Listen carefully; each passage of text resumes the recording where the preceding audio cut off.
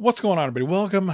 Welcome. So today there was an article that went up on MTGO.com about the Vintage Cube that comes out tomorrow, August 16th. And in the article, Ryan Spain, who's one of the MTGO designers, he worked at Wizards of the Coast for a long time, and now he's working exclusively, I believe, on Magic Online. He put out an article, and it goes over the fact that this might be the largest change to the Vintage Cube in the history of the Vintage Cube. I believe there are 80 cards that were changed, and we're going to go over them. We're going to go over them today. And I haven't gone over any of them yet. I've maybe read 3 or 4 of the changes, but the majority of these I have not read or checked out yet. So it wasn't a train station in Florida the first time Kerwin and I met. And we went to Disney after that. That was the first time we met? Really? That's weird. It feels like earlier than that. Huh. Anyway, the first card that was removed, Arena Rector, replaced by Sun Titan. So this is interesting to me. Arena Rector is also in my cube because I think the interaction of being able to get rid of your own Arena Rector, either by sacrificing it or removing it or blocking, to get like a big fat scary planeswalker like an Ugin or a Nicol Bolas or something is really, really cool. I really like that interaction. That's basically a 2-card combo, or it's almost like a 1-card combo because all you need is Arena Rector and then to naturally play out the game in order to make it happen. That being said, I can appreciate that it's not for every Vintage Cube, and also Sun Titan is just a staple, so I'm actually surprised that it was removed to begin with. And the comment is, the Rector deserves some appearances in the cube, but we'll wait until the big Planeswalker theme is better supported. For now, we'll complete the cycle of M11 Titans again. Sun Titan is hardly a windmill slam. That's rude. But it does powerful things in the right deck and is familiar to players, which is a good thing to add back in when making this many changes with so many new cards. I agree in the sense that I don't think Sun Titan should have been removed, and I think it just goes in so many different white decks. It goes like in the white-blue control deck. It goes in aggro white decks. Like, you can pretty much put a Sun Titan in any deck, and it's fine. So next card was Elesh Norn. Mother of Machines was removed, which is the 5-mana Elesh Norn, and replaced with Guardian Scale Lord. The Mother of Machines proved too specific and too slow to cement herself as a regular starter. I agree with that, unless you have a ton of enters the battlefield abilities that you want to capitalize on. Unless like that's a specific theme in the cube. I just don't think this is very good. And this is the reason why I also didn't add her to my own cube, because I don't think she's very good without that. She was fine for an iteration that leaned into to blink a bit. Guardian Scale Lord, on the other hand, is a real evasive powerhouse, whether as a curve topper or as a solid value engine for your mid-range pile. This might become your new favorite dragon. And I think Guardian Scale Lord is good. I think the problem is it overlaps with Sun Titan for me a bit too much. Like, they're both 4 to 5, they're both 5 to 6 mana creatures. They both get a non-land permanent back with a very specific value once you attack. I mean, I don't know, like this is a great card, don't get me wrong. I think it's better than Elesh Norn, but like going like turn 5 Scale Lord into turn 6 Sun Titan, it's just very, very much, there's a lot of redundancy there. And I think for me personally, in a cube with only 540 cards, like I try to limit that kind of redundancy because I think you only have so many slots and you want to have a lot of variation. So I don't know. I think the card is good. I don't think it's a bad switch. I think it's definitely better than Elesh Norn, but I also think these two are very similar. So Guardian of Lepore was removed. Weathered Wayfarer was brought in. Guardian was fine for leaning into blink a bit, but only targeting your own creatures instead of any non-land permanent made it no Flicker Wisp. Additionally, it doesn't have flash, right? So you either want to target all permanents so you can like blink out a blocker, you can get rid of an opponent's token, or you want to have flash so that you can save a creature or blinks, have an instant speed blocker. Like Resto fulfills one category, Flicker Wisp fulfills the other, and Guardian of Lepore is kind of like, it's in the middle of the Venn diagram, but it's not as good as either one. And that's just, I think it's just worse. Guardian was fine. It's no Flicker Wisp. We'll swap it for a flexible 1-drop doing something other than aggro, which plays nicely with fetch lands and Strip Mine Wasteland. I like Weathered Wayfarer as a card. So I think it's funny. I did see that the bribery was taken out of the cube because it facilitates unfun play patterns. And I kind of agree with that, but I kind of don't as well. The problem is you're going to bring in Weathered Wayfarer, which actually helps strip mine / wasteland strategies, which are mainly there to recur strip mines and wasteland and prevent you from actually playing lands. And I think that's even that's even less fun for me personally. I'll explain this a little more when we get to bribery. I think this is a fine swap. However, I think the justification is poor if you're looking at fun play patterns. Loyal Retainers taken out, which is a card I didn't even realize was in the cube, and Karmic Guides brought in. Loyal Retainers is interesting, but too clunky and narrow relative to other creature cheaters. So we'll show all the Birthing Pod fans some love and put Karmic Guide. Karmic Guide is fantastic. I think it's in my cube. It's just a 5-mana good card. The thing about Loyal Retainers is that it has that super weird portal stipulation. That says, sacrifice Loyal Retainers, return a legendary creature card from your graveyard to the battlefield, activate only during your turn before attackers are declared. So it has this like really narrow time frame that you can return it. So it just doesn't make any sense. I mean, it makes sense, right? It makes sense. That's like Portal 3 Kingdoms. All the Portal sets had very weird stipulations to try to simplify gameplay. So that's why you can only do Loyal Retainers at that moment. But the problem is, it's kind of narrow, especially for the cube. It's a 3-mana 1/1. You can only return legendary creatures from your graveyard. Like, at this point, I'd rather just have a 4-mana reanimate spell. You know? I don't know. So, yeah, I agree with this. I think Karmic Guide's better. Mana Tithe is out, Reprieve is in, while White Remand, a new staple emerges. Mana Tithe could come back in a spot where we want to push white counter magic, but this is a perfect swap for maintaining a touch of it.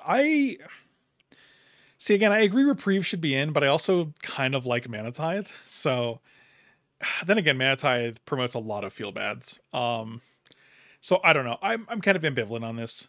I think Reprieve should be in. I think it's a great, fantastic. I think it's a great tool for white decks. I do like Mana Tithe, but I think this is a fine swap.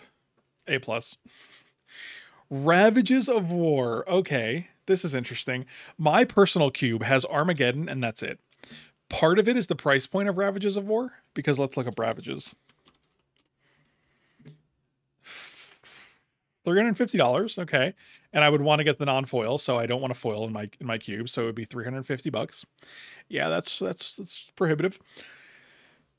And Savine's Reclamation is brought in. So I do have Savine's Reclamation in my cube. I think it's unique enough from Sun Titan, even though it pretty much does Sun Titan, to be in the cube, and the flashback's really, really cool. For those who don't know, Savine's Reclamation is...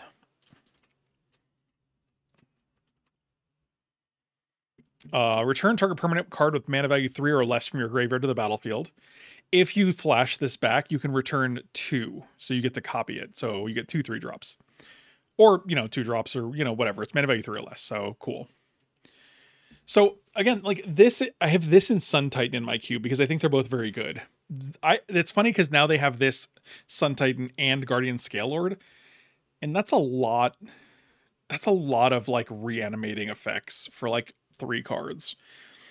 It's been a long time since draft both Armageddons and build around them was a winning Vintage Cube strategy. We'll keep Armageddon around for now as a good sideboard option for specific matchups, but having 2 is suggesting a deck is there that isn't. Savine's Reclamation is a flexible value engine, which even works on lands. I can't really complain about this because I do have Savine's and I don't have Ravages in my own cube. I think it's good. But again, it's like you're taking out the oppressive land destruction strategy, but then for Weathered Wayfarer, you're promoting Strip Mine Wasteland, which is just kind of rough. Because no one's like getting 1 Wasteland to kill a man land or a creature land. Like, that's just not what's happening. Like, you're going to get it so that you can play your Crucible of Worlds and then just keep killing their land every turn. Seal from Existence is replaced by Leyline Binding. Is Seal from Existence... Is that just... Okay, this one's actually very good. 3 mana, when Seal of Existence enters the battlefield, exile an island permanent. It's basically an Oblivion Ring, but it has word 3 and it costs an extra white. So I actually like this card a lot. Replaced by Leyline Binding, which is essentially, let's be honest, not a white card. This is a 3 to 4 color deck, 3 to 5 color deck card. Seal from Existence is a very fine version of this effect, but double white is a real cost. I agree with that. Leyline Binding is a constructed powerhouse that should be in this cube as long as triomes are. Yeah. So if you're playing like a white deck and you have 1 triome, it's going to reduce the cost by 2 more pips, so it's going to make it 3. I guess that's fine. My issue so far with these swaps is that they're not one-to-one swaps. You're taking out a mono white or a 2-color deck Oblivion Ring effect, and you're bringing in a 3+ color deck effect. Like, if I'm playing blue-white, I will 100% play Seal. If I'm playing blue-white, I likely won't play Leyline, because it's going to be 5 mana, or 4 mana. Like,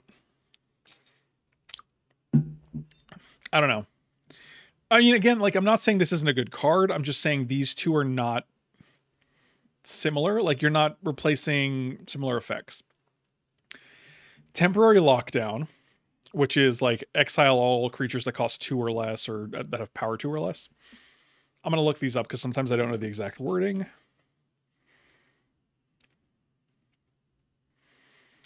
Each non-land permanent mana value 2 or less until this leaves the battlefield. Great. While it's a solid effect in the abstract, it proved too difficult to generate a big advantage from it. Touch the Spirit Realm. I agree with that. Touch the Spirit Realm is a little more restrictive than your classic O-Ring effect, but the option to channel at instant speed gives it that extra spice. I agree. I think Touch the Spirit Realm is a great card. For those who don't know, that's a lot more than I expected. It's a 3-mana Oblivion Ring effect. When it enters the battlefield, exile up to 1 target artifact or creature, so you can't hit everything. And then you can discard it to exile an artifact or creature, return to the battlefield under its owner's control at the beginning of the next end step. So you do get a blink effect as well. So it's cool.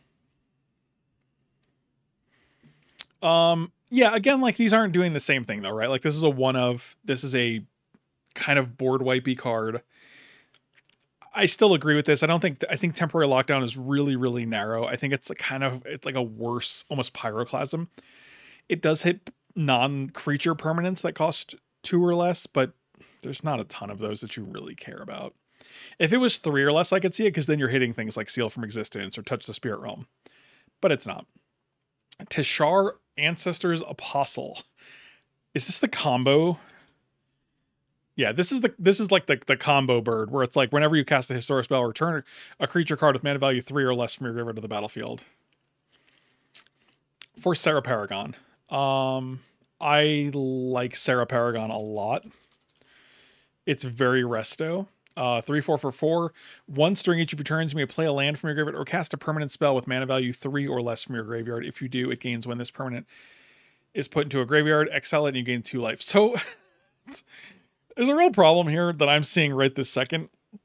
It might not be a problem, and maybe it's an archetype.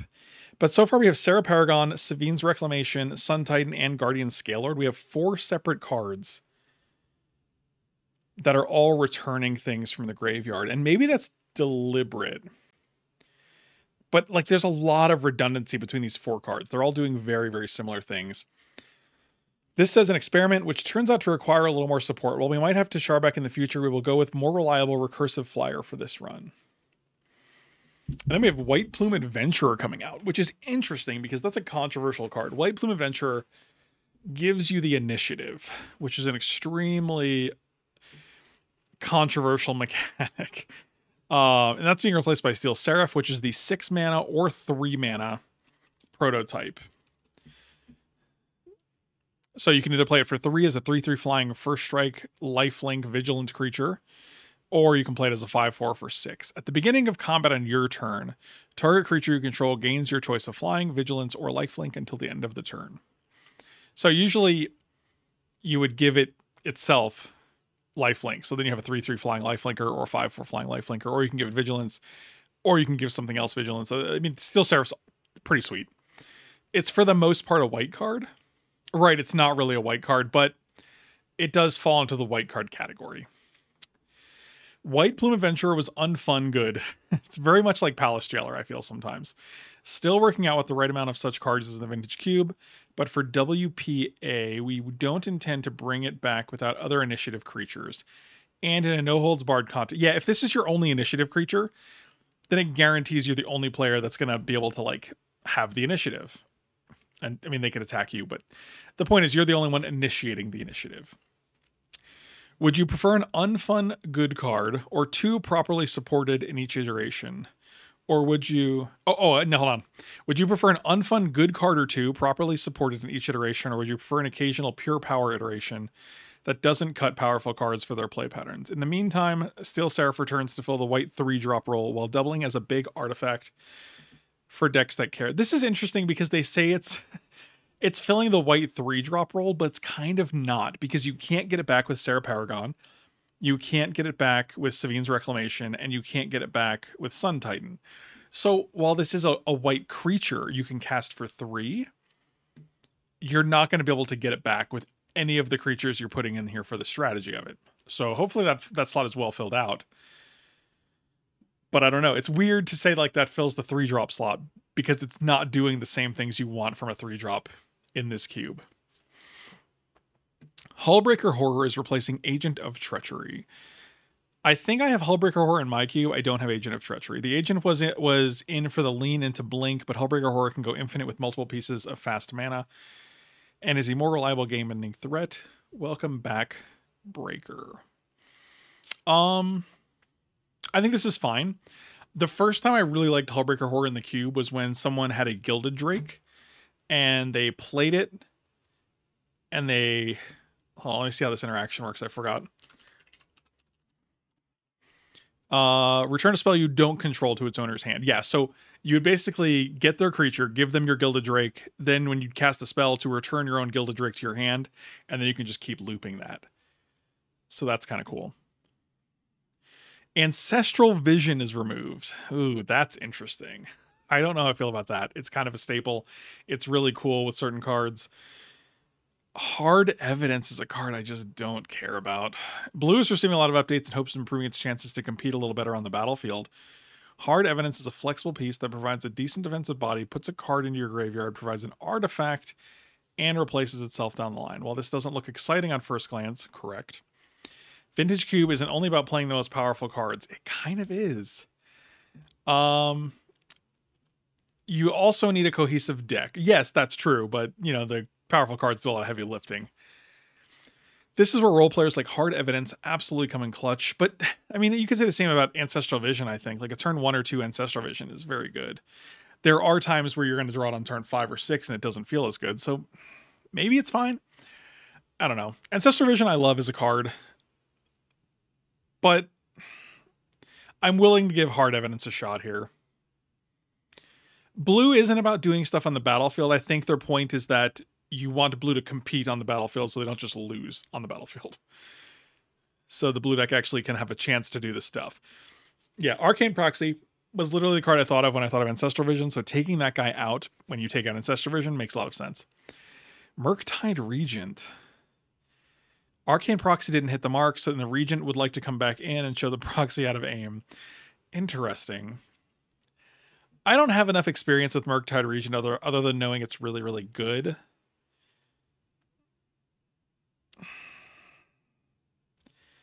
I don't know. I'll have to see. It's definitely a build around you card. Like, it's not a card you can just splash in any deck. You just really have to play the instant or sorcery deck. Brain Geyser, which I didn't know why was in there to begin with. Adding Blue Sun Zenith instead. We're removing Pally, which is probably Palancron. But there are still a couple of infinite mana combos to be found, so we'll try this self-recurring instant speed version, which might be a little more appealing to control decks as well. The problem is I don't foresee anyone playing Blue Sun Zenith. It's triple blue, for one. It's a sorcery. Is it a sorcery? Actually, it might be an instant. It is an instant. Okay, but it's triple blue. Yeah, that's... I mean, sure, like... So I also have a way to... explosion is what I'm looking for. I'm sorry, I'm trying to look up cards and also communicate. This is my method of, if you have infinite mana or enough mana to blow them up, I mean, I just think Expansion Explosion is a better card. I think it's more versatile. It does basically the same thing. You can make them draw or you can just deal them infinite damage. It costs 1 more colored mana, but if your goal is to go infinite with it, I think you're going to be able to do that just fine with Expansion Explosion. So I don't know. That's the card I kind of like for this role. I don't think Blue Sun Zenith is attractive enough on its own to do that. Whereas Expansion Explosion is like, okay, I'm playing a mono blue deck. I can still use this first half to good effect for 2 mana. So it's very versatile. Bribery is out. Flash is in. This is a change I don't approve of. So Bribery belongs in Vintage Cube on power level, but its fun is abysmal. I disagree.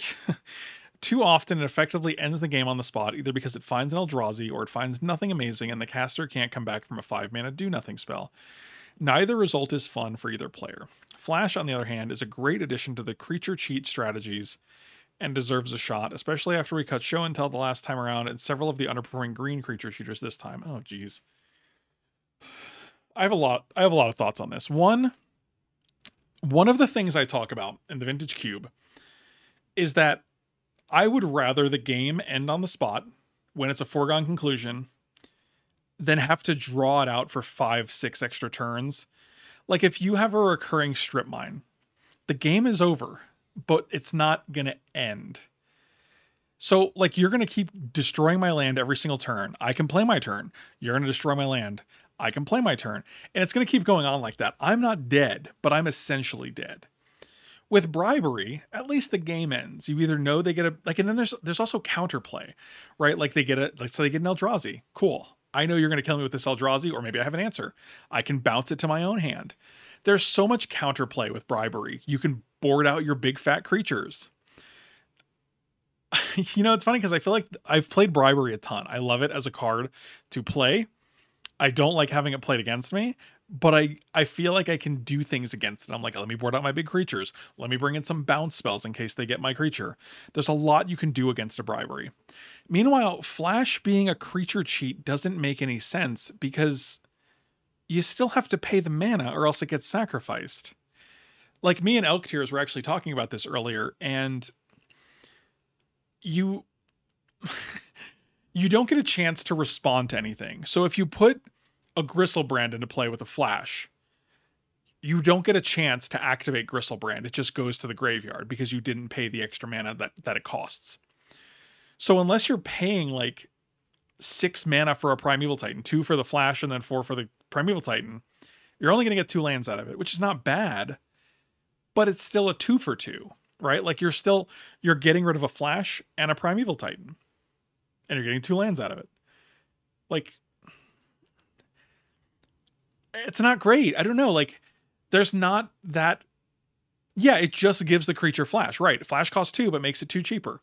So it just gives it Flash. It's not cheating anything into play. Like Show and Tell's a cheat. Bribery is a cheat because you're paying 5 mana for a 10 mana creature. You're playing 3 mana for a 7 mana creature. You're getting a discount. Flash isn't cheating anything into play. It's just giving you, I mean, you might as well play Quicken, right? So it just doesn't make any sense.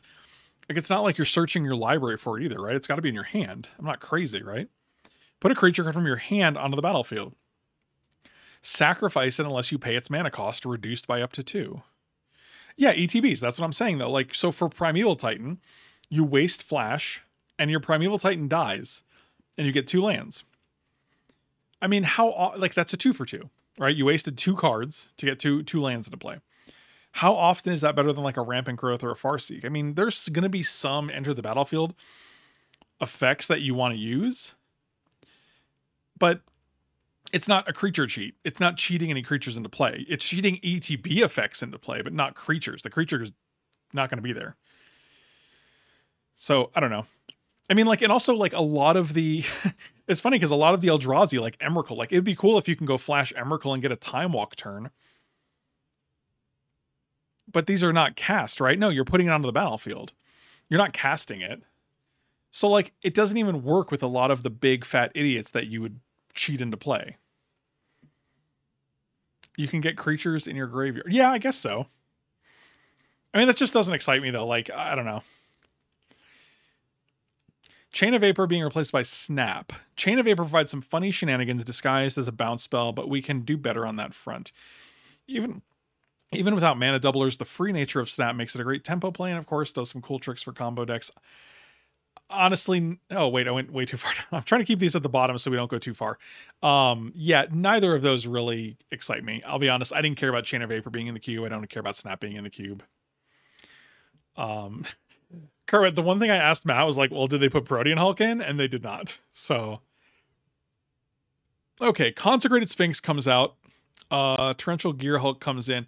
Thank you guys so much for watching. I'm going to end it here and probably not going to be participating in this Vintage Cube iteration. So hope you guys enjoyed this analysis so far. Have a great night. I'll see you next time.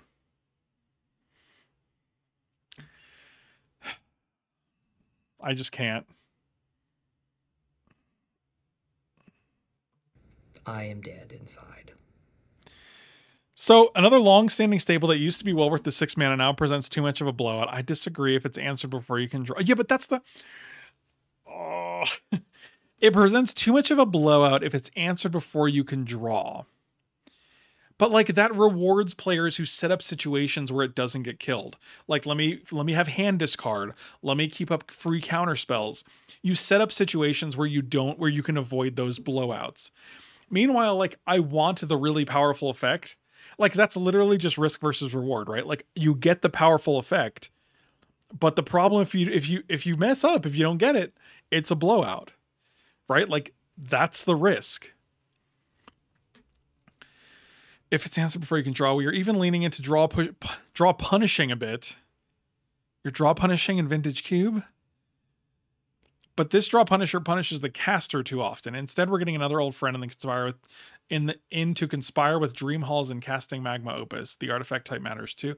I love Magma Opus and I love Torrential Gearhulk with Magma Opus. Both of those are in my Vintage Cube, but there's no way I would cut Consecrated Sphinx for that. Like Consecrated Sphinx is the feeling you get when you slam a Consecrated Sphinx, you pass the turn and they go to their draw step and you draw 2. Like, yeah, dude. Oh yeah, I feel punished. I mean, I don't think I'm punished. Like that's the thing though. If they kill your Sphinx before you draw, you played a creature and they killed your creature. Like that's magic. I don't know. It doesn't seem like it's not like in order to play Consecrated Sphinx you have to pay 10 life. Pay 10 life and then you get to play Consecrated Sphinx. Like it's just a creature and you play it and you get good shit if it lives, and if it doesn't live, you don't get the things. I don't know. That's frustrating. It's frustrating. I don't necessarily agree with the analysis. Glenelendra Archmage for subtlety.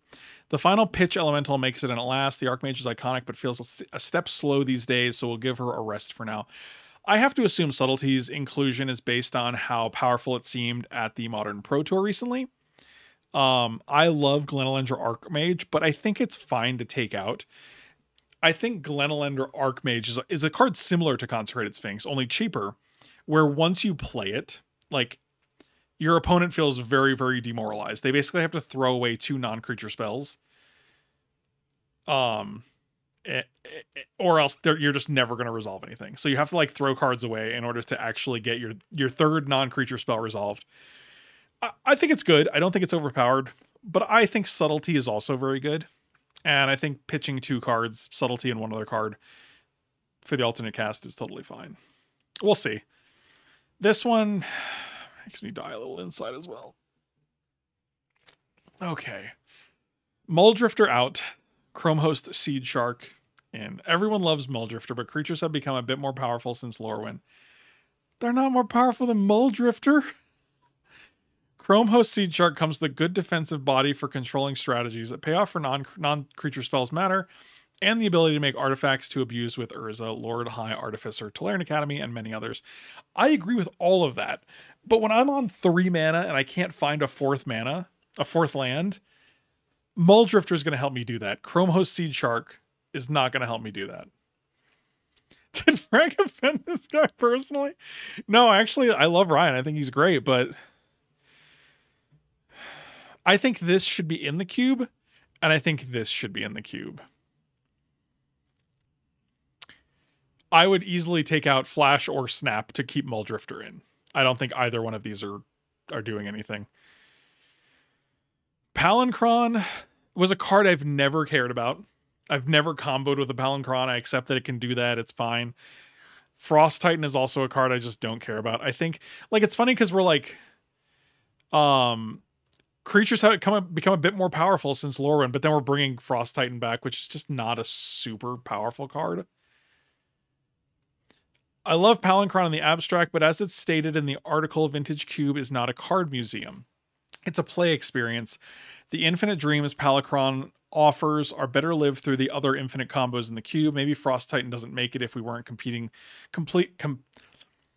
I think they mean completing. Maybe Frost Titan doesn't make it in if we weren't completing the Titan cycle, but in a world where board presence matters a lot, Frosty may surprise you. So, interesting. You guys like the Frost Titan. I'm fine with taking Palicron out. I don't care about Frost Titan at all, though.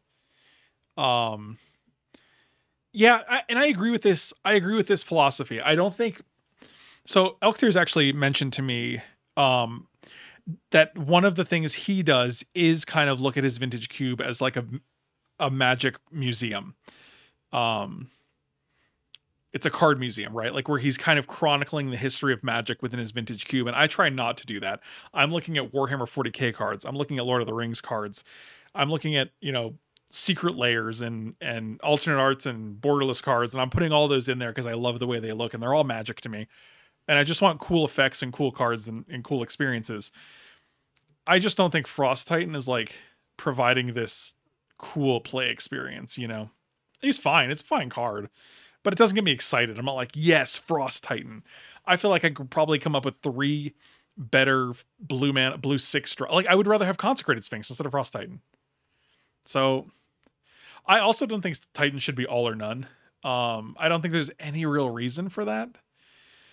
I mean, that's like saying, I mean, I think that's true with lands because then you're allowing all of the colors to be equally represented and easily played. But there's definitely cycles where I don't feel like they're all equally positioned. Riftwing Cloudskate comes out. Okay, it's okay. It's okay. It's okay. Stop it. Get some help. And Otawara Soaring City comes in. Riftwing Cloudskate is another card that has become a little slow in this modern era of pushed cards. I don't think so. Otawara is a clunky bounce, but having that effect on a land is huge. I agree, but I don't think you can take out a blue spell for a blue land. That's just my opinion. Oh, man, that's brutal, dude. I don't know. Losing Muldrifter, Riftwing Cloudskate, Consecrated Sphinx, and Glenelendra Archmage are all very, very painful. Thassa's Oracle coming out. Totally fine with this.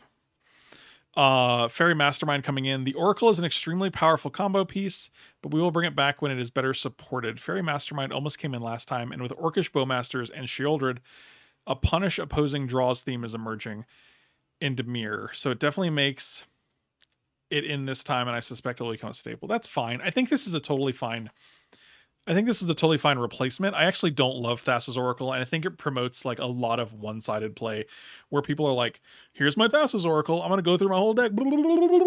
Oh, I won the game. Cool. You didn't get to do anything. That was too bad. Sorry about that. Thassa's Oracle. What are you going to do? Bye. And that's not very fun. It's the same reason I don't love Storm as an archetype, because it's really one-sided. So like, that's why like my cube actually doesn't have a dedicated Storm deck. Like it doesn't have like the cheap 1 mana spells that you're going to play 40 of in one turn while your opponent just sits there like this waiting for you to storm off. That doesn't exist in my cube because I don't think that's a fun play experience, which is similar to Bribery, right? But like at least Bribery, and this is my defense of Bribery over Storm. With Storm, your opponent sits there for 10 minutes and tries to combo off while you just sit there and watch them. With Bribery, let me search your deck. You got an Emrakul? Cool, Emrakul. Can you answer it? No? Game's over. Let's go to the next one. And then we get to keep playing Magic together.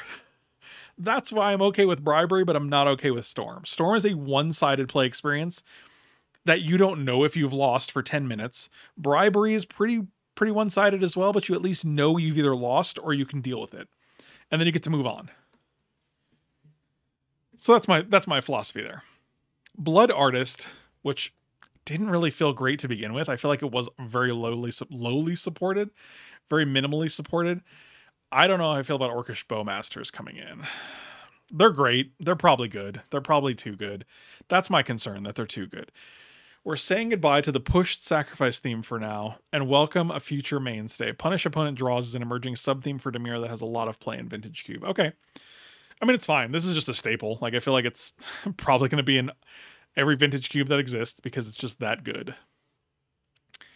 Bloodgast. a card I do not care about. For Tenacious Underdog, upgrading to a better recursive 2-drop. Black, and unable to block is a pretty big ask, agreed. And while it's great with Skull Clamp, we have plenty of other black cards to fill that role while doing things for other archetypes. Underdog overperforms in both the aggressive and defensive departments. I think this is fine. Tenacious Underdog's a great card.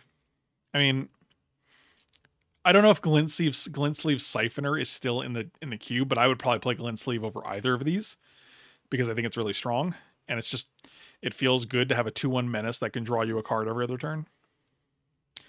Braid's Cabal Minion, another card I did not love. For Rankle Master of Pranks, which is another card I don't care about at all. We brought Braids back last iteration for the sacrifice theme, but she will not stay. While she offers a unique angle that some players will miss drafting, Rankle will be a worthy replacement until we can call Braids out of retirement every now and then. A lot of people love Rankle.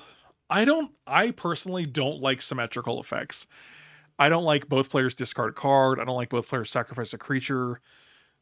Like, they're really difficult to engineer where you come out ahead. They do happen, but they're kind of difficult to engineer. Like, it's very hard to be like, well, I got a shitty creature, so I'm going to sacrifice that. And you kind of have to, otherwise you're sacrificing Rankle. So honestly, I don't really care about either of these cards. I'm not going to be playing Rankle a ton. Like, it's just not a card I pick highly. Cabal Therapy out. Probably should have been out. I'm not a big fan of Cabal Therapy as a removal spell in a limited format. In Constructed, it's great because you can name a card, see their hand, sacrifice a creature, and then rip maybe 2 or 3 of a certain card out of their hand.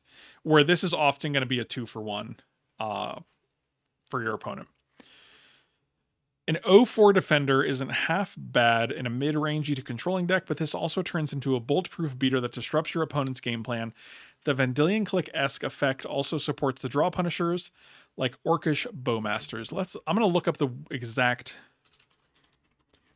text of Concealing Curtain. So it's an 0/4 with Defender for 1 mana. That's good.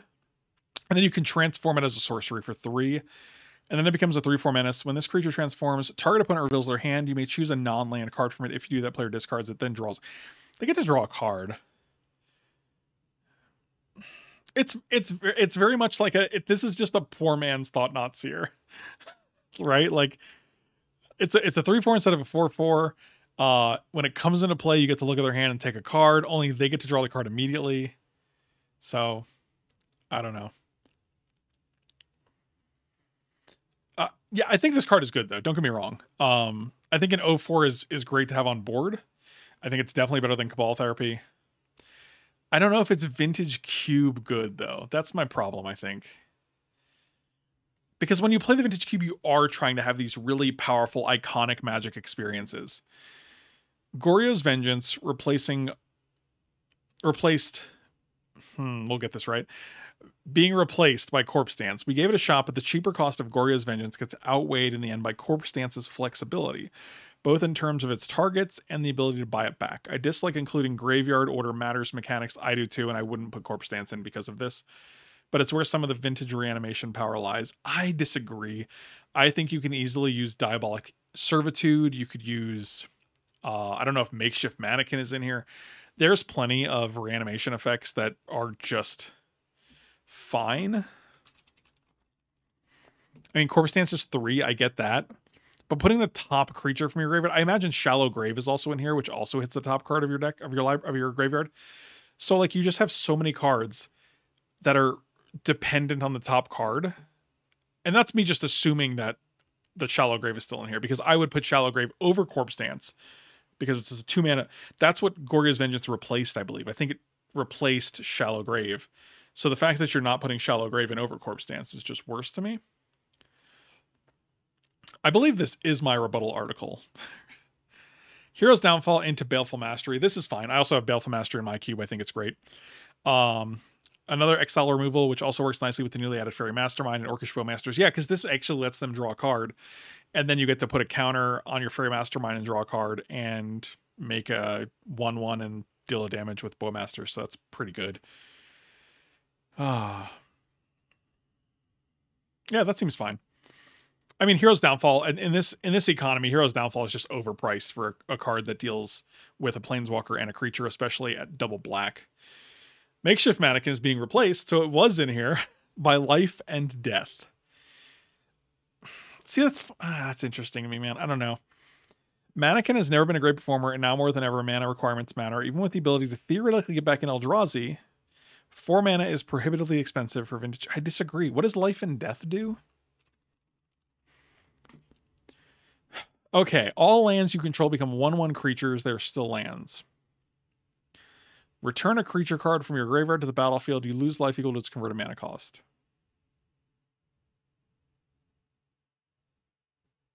That actually seems pretty good. I'm actually surprised I didn't consider this sooner. This is just a 2-mana reanimate, right? Yeah, this is a great change. I like Makeshift Mannequin being an instant. There's definitely times where you discard an Emrakul at the end of the turn and Makeshift Mannequin it to like an Unda's Prowler or something. Like, that's a legitimate combo. But I think Life and Death is the versatility, having 2 different color options here, having 2 different modes. I think that goes a long way. I would probably play Life Death over Corpse Dance, to be quite honest with you. I would rather have Life Death and Makeshift Mannequin than Corpse Dance and Life Death. But Mesmeric Fiend into Kitesail Freebooter. The ability to sacrifice the Fiend in response to its trigger's cube, but since most of the sacrifice theme is making its departure, we'll go with a more resilient, evasive option. I think this is fine. A 1/2 flyer versus a 1/1 non-flyer. It's true, like, the ability rarely comes up. One of the things you could do with Mesmeric Fiend is you can't kill it while its ability is on the stack, or you never get your card back. With Kitesail Freebooter, if you have 1 piece of removal in hand, they play their Freebooter, trigger goes on the stack, you can kill it. And then they look at your hand, and then they take nothing. With Mesmeric Fiend, trigger goes on the stack. If you kill it, it dies. It's returned to your hand, trigger goes on the stack. That resolves, returning nothing. And then it's take a card from your hand, trigger goes on the resolves, takes a card from your hand. So Mesmeric Fiend is actually much more resilient in terms of removal. If your opponent has 1 piece of removal, they get to kill Kitesail Freebooter, but they don't get to kill Mesmeric Fiend. So I don't disagree with this, but I do think there are significant differences. And Mesmeric Fiend was definitely harder to deal with. So Midnight Reaper getting replaced with Gix, Yawgmoth, Praetor. This seems fine. Neither of these are going to blow me away. They're just 3 mana, 3/3/3/2s. With a reduction in sacrifice synergies, we are back to getting rewarded for attacking your opponent rather than creatures dying. Gix also comes with an activated ability that most opponents have to be very careful of. Yeah, the Gix activated ability, while very expensive, is very sweet. There's a lot of Gix cards. I've made a terrible mistake. So for 7 mana, you discard X cards. I've done this. I've had like 3 or 4 cards in my hand. Exile the top X cards of an opponent's library. You may play lands and cast spells without paying their mana costs. It's a strong effect. Plus, like, whenever a creature does combat damage to one of your opponents, its controller may pay a life. So if you attack with 3 creatures, you can potentially draw 3 cards and pay 3 life. Like, it's not like whenever creatures you control deal damage, you may activate this effect once. It triggers for each creature that deals the damage. So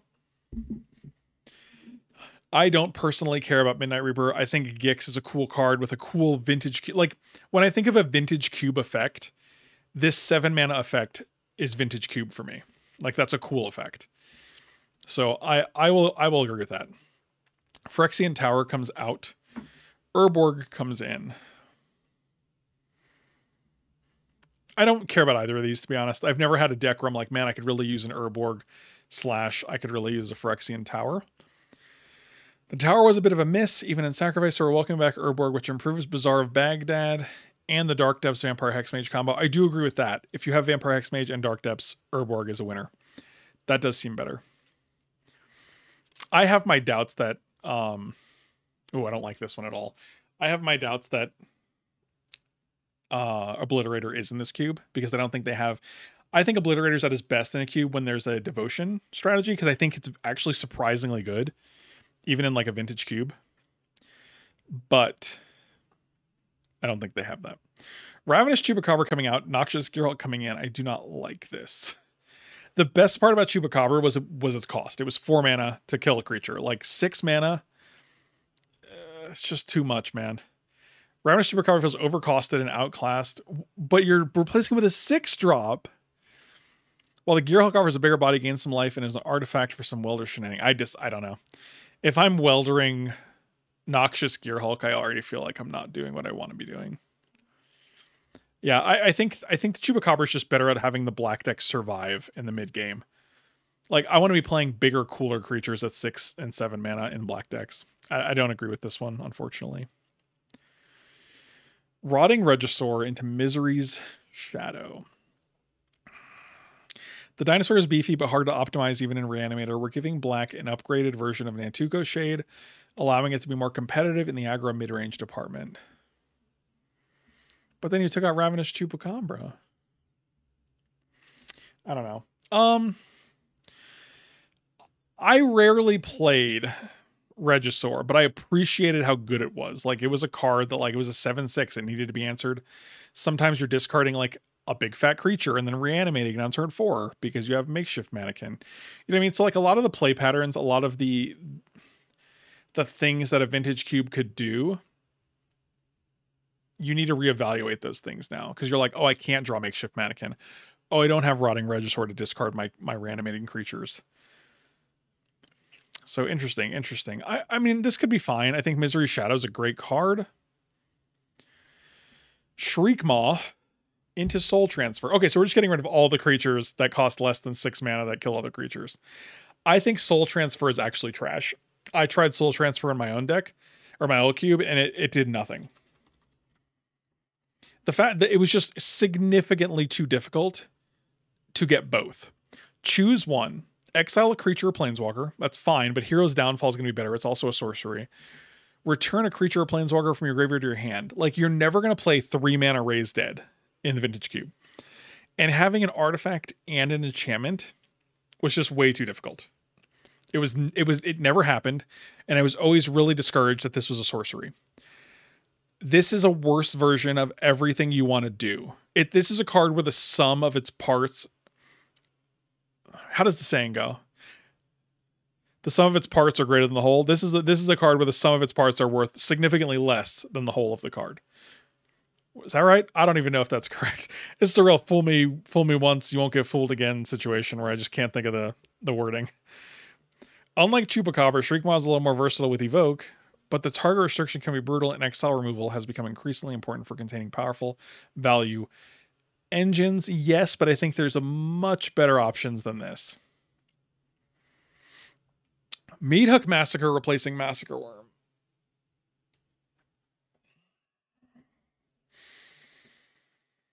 No, don't like that.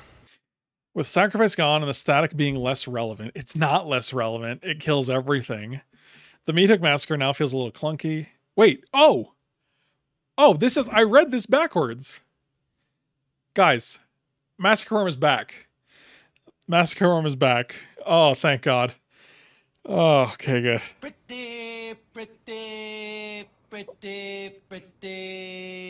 Pretty good. Okay, Meathook Massacre is out. Massacre Worm is back in. I approve of this change. Dear, thank God. Oh God, I'm just... Okay, we're doing good. We got it. Woe Strider out, Evolve Sleeper in. These are both fine. Woe Strider is a 3-mana card that you're never like really excited about including. Evolve Sleeper is a 1-mana dude that kind of has a Figure of Destiny vibe going for it. It's kind of cool. I think it's good. Without much payoff for sacrificing, Woe Strider is a bit homeless. That's insulting. So as we did in white, we're smoothing out the curve a little, giving black back a potent 1-drop. I think that's totally fine. Woe Strider always overperforms for you? Wow, that seems wild. Avalanche Rider's out. Rampaging Raptor in. I like Rampaging Raptor a lot. It's also in my cube. It's basically, let's call it a red questing beast. 4/4 with trample and haste. Okay, so it doesn't have all the abilities. But you can pump it for 3 mana. So you can deal 6, you can deal 8. Whenever it deals combat damage to an opponent, it deals that much damage to a target planeswalker that player controls or a battle that player protects.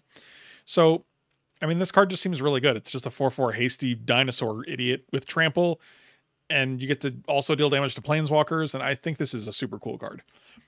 I think it's a great 4-drop for a red deck, and I also think it has Questing Beast vibes, which is pretty cool. Avalanche Riders died of old age a while ago. We've just been carrying around its corpse. Let's bury the rider and add a 4-drop with haste that red decks can really use. I agree.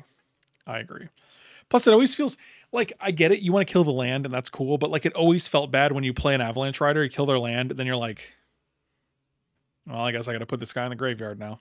See you later. Because you're never paying the echo cost on Avalanche Rider. You're never doing that. Bloodfeather Phoenix is out. Dragon's Rage Channeler is in. Bloodfeather Phoenix didn't work out. Let's channel our rage over to that 1-drop we cut last time. I'm not excited about either of these cards, so I have no real dog in this fight.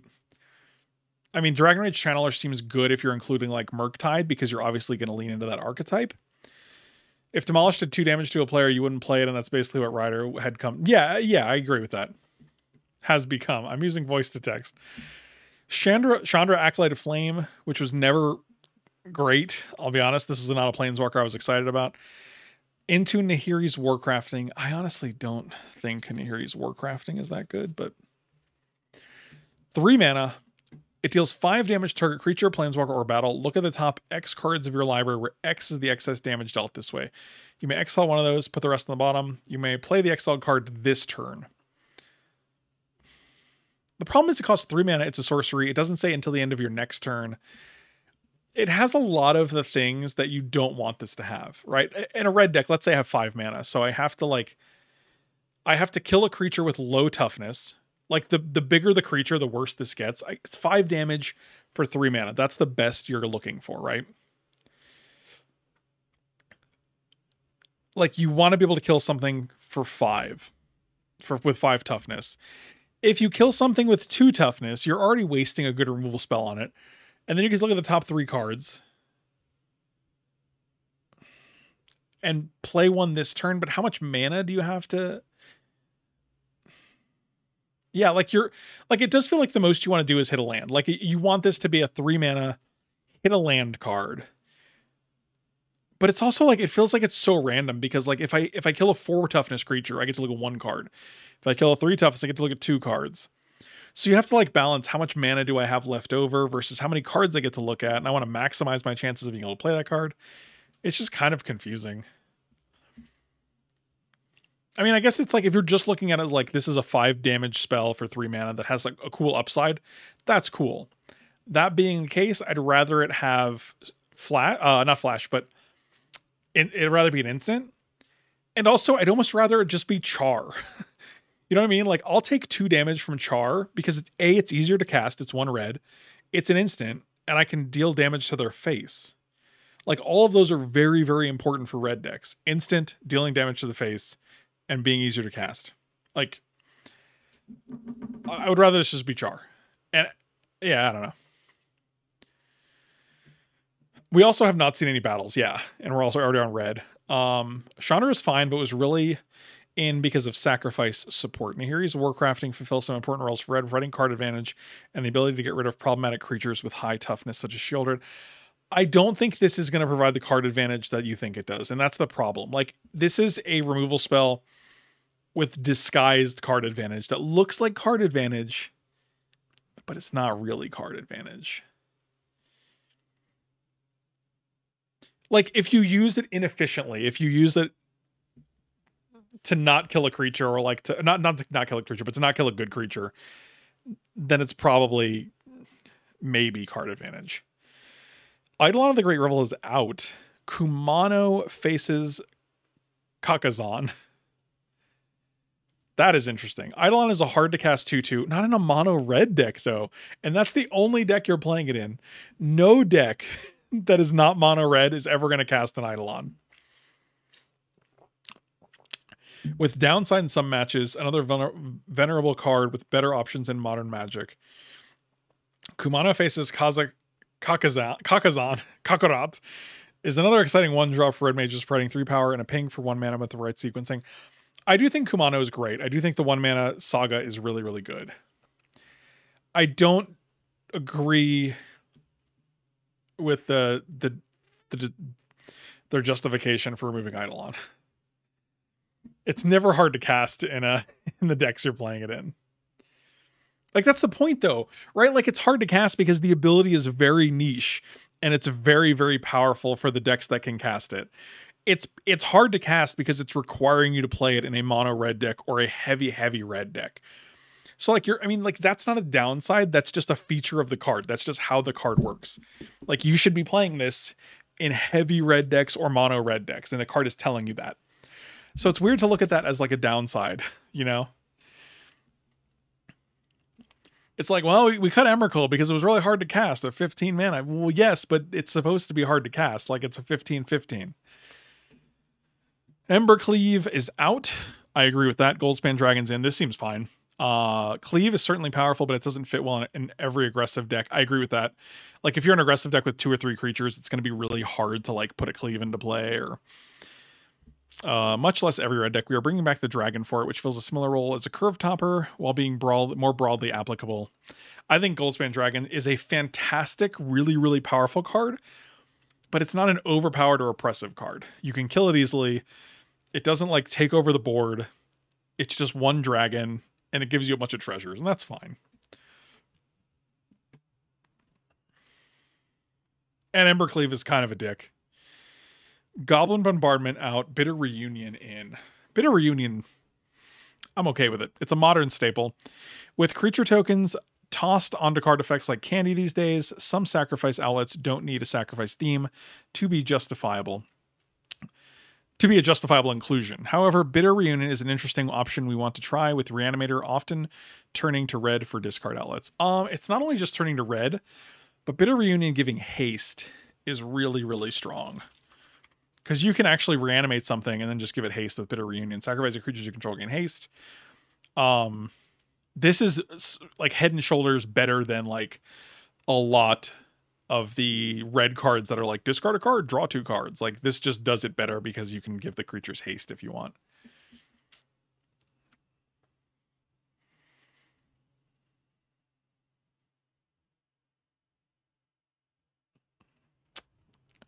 Yep. All right. So agreed with that. Greater Gargadon out, Itali in. 100%, 1000%. Love it. Gargadon is a fun card, but makes its exit along with some other sacrifice themed cards. Yeah, you get so many free slots if you just take out this weird sacrifice theme. Itali is a powerful threat to reanimate or sting into play, but hard casting it is reasonable as well. I agree with that. I love Itali. I think Itali Primal Conqueror is one of the coolest cards in, was it March of the Machine, or was it? I think All Will Be One and March of the Machine came out so close together that I literally can't tell them apart. So either way, Itali, super cool card. Really, really approve of this change. Past in Flames out, Mizzix Mastery in. That's fine. I think Past in Flames was a card that like, it seemed good for the Storm decks, but it's not that good. I don't know. I think it's really narrow. Like, in order for it to get, like, in order to use it correctly, the stars really have to align. As a weak Yawgmoth's Will analog, Past in Flames has felt like necessary evil to give Storm some cast your graveyard redundancy. That's kind of what I said, yeah. With Underworld Breach giving... Oh, we have Underworld Breach, I guess. Giving us a strong alternative analog, we can let Past in Flames go up... We can let Past go up in flames. Past should be capitalized there because you're referring to the card Past in Flames. And instead give you a spell that allows you to recast your graveyard all at once. Try yours with Dream Halls today. Oh, dear. Mizzix Mastery is actually a very cool card. I'm a big fan of it with Cruel Ultimatum. So if we don't have Cruel Ultimatum in the cube, I'm going to be very disappointed. Because the whole point of Mizzix Mastery is to cast like really, really hard to cast 7, 8, 9, 10 mana sorceries that are in your graveyard, right?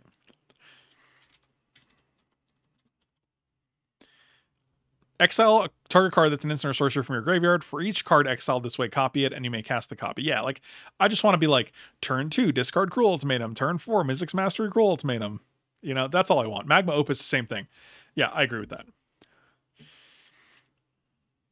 So, Perforos's Intervention, a card I have no attachment to whatsoever, for Mizzix Mastery. Or no, for Mind Collapse, sorry. Mind Collapse can get rid of Shieldred. An alternate no mana casting costs are right at home in the Vintage Cube. A free spell for your Storm turn, or removal for that blocker in the way of a hasty beater you tapped out to cast. Intervention was only ever here for a quick visit when there was more to do with a bunch of temporary tokens. Yeah, I actually think Mind Collapse is fine. If it's your turn, you can sacrifice a mountain, and it deals 5 damage to a creature or planeswalker. And you can just cast it for 4, but again, that's really expensive in the Vintage Cube. But 5 damage is a lot. So, like, this is a 5 damage card I think is fine. Whereas, like, Nahiri's Warcrafting, I'm like, well, you're always paying 3 for this. At sorcery speed. And it's 2 red. So it's like, Eidolon is hard to cast at 2 red. But Nahiri's Warcrafting is easy at 2 red and 1 more. So, don't agree with the Eidolon call. I don't even like Eidolon. I think Eidolon is trash and I hate it. But I appreciate its place in the Vintage Cube. Red Elemental Blast is out, which probably I don't think they should have been there to begin with, because only red and blue have these type of effects. And if we're doing that, we might as well put like Dystopia and Gloom and all these other really, really strong hosers in the cube. Rabbit Battery is in. Dedicated sideboard cards are always shaky, especially against blue, which hasn't even been the big bad in Vintage Cube of late. Rabbit Battery has the potential to be a premier 1-drop in that it also boosts your later plays, sticks around for the rebuild after a Wrath effect, and enables some hasty reanimated monsters. Let's look up Rabbit Battery.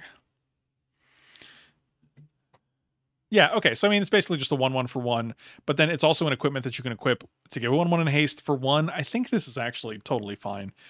I personally don't care about Red Elemental Blast, and if you're going to give another really solid 1-drop, I think that's okay. Rekindled Phoenix is out. Pia and Kiran Alar are in. I think both of these are subpar 4-drops. I think I've taken both of them out of my own Vintage Cube. I'm going to check right now, because I have my own Vintage Cube. My own Vintage Cube, my 4-drops are Caves of Chaos Adventurer, so I do have an initiative card. Atsushi the Blazing Sky, Flame Tongue Kavu, Goblin Settler, which I think is better than Avalanche Riders, because you get to keep the creature and you can sack it to other things, or you can block. Hell Rider, Rampaging Raptor, Torbran, and Urabrask. Those are my 4-drops. So I don't have either of these. I think they're both a little meh. Rekindling Phoenix wasn't really bad, just mixing things up a little while getting in another way to sacrifice the One Ring. Oh, I guess we have the One Ring in here. Should the temptation come over you. Young Pyromancer is out. Scrapwork Mutt is in.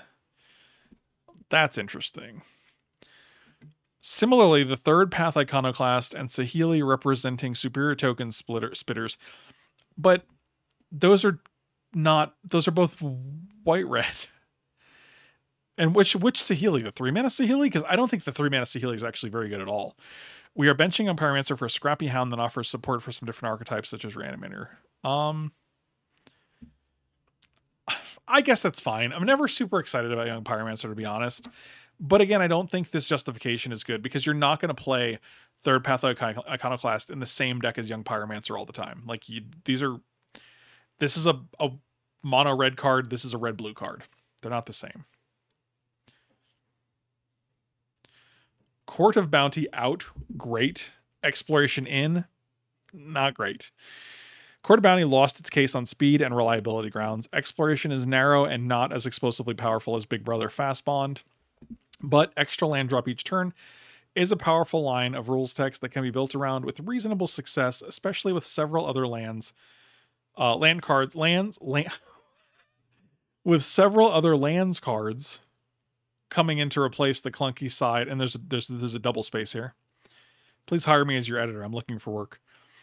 Coming in to replace the clunky side of green's creature cheating. It still generates a decent advantage relatively quickly, and also goes well with the reintroduction of Field of the Dead. I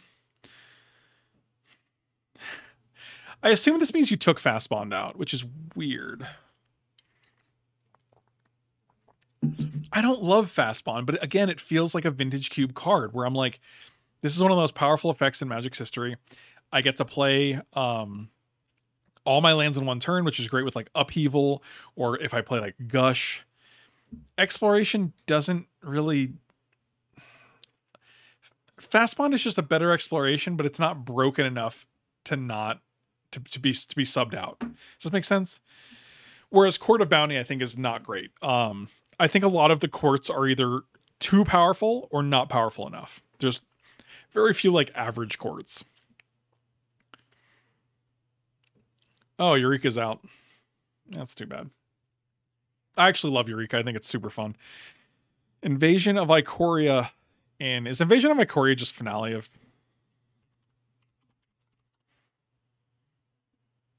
Yeah, it's just finale of Devastation for the most part.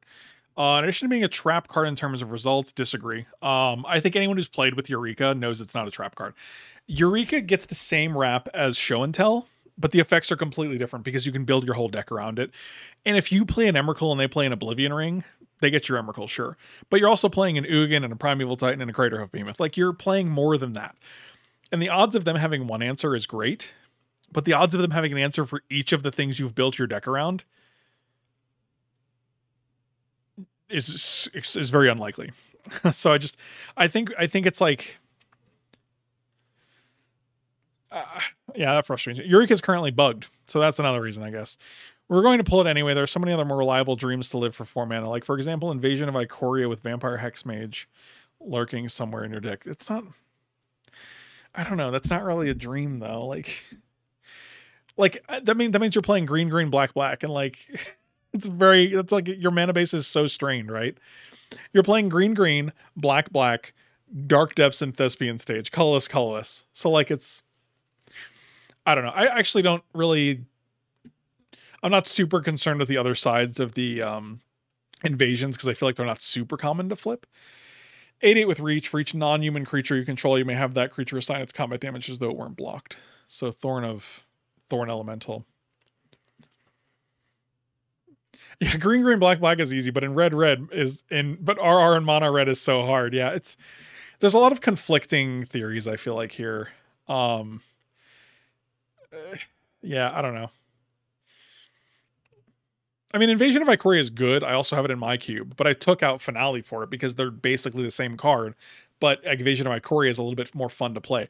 The odds of you getting to 10 plus mana for Finale seems low, and it has been low in my experience, versus playing Invasion of Ikoria, and then you have the potential to flip it and make an 8/8. Like, that seems like it's a cooler interaction. Heartbeat of Spring is out. Call of the Ring is in. So we're taking out a green card and adding a black card. Heartbeat of Spring's fine. Like, no one cares about Heartbeat of Spring or Mana Clash, or not Mana Clash. What's the one? Mana Flare. With the departure of Palancron, Heartbeat doesn't have a lean-to / home anymore. Meanwhile, Call of the Ring is an absolute beating, providing invasion, looting, attack, death touch, and eventually face bolting. What more could you ask for? To not have to learn Tempt for 1 card is a fair response. Is Tempt... Oh, the ring tempts you. I guess we're calling it Tempt. Sure.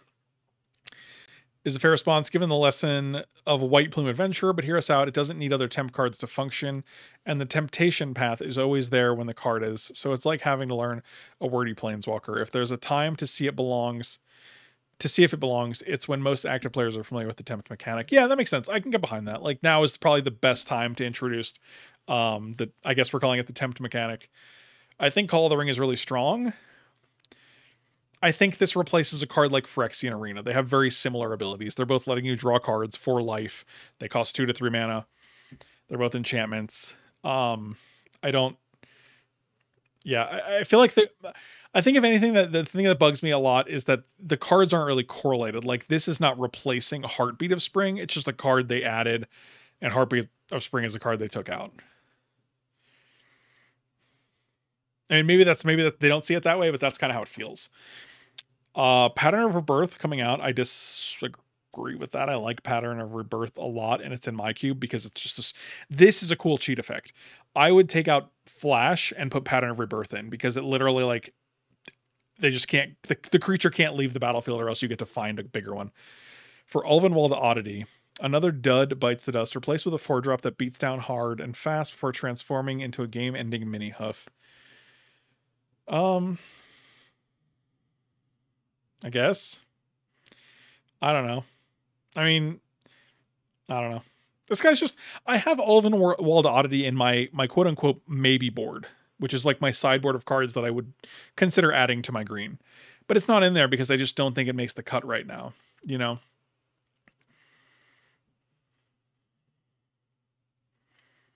But I do have Pattern of Rebirth in my cube, and I like it a lot. Like, Pattern of Rebirth plus any removal spell is a 2-card combo where you just get to get, like, an Ulamog out of your deck. Like, it's cool.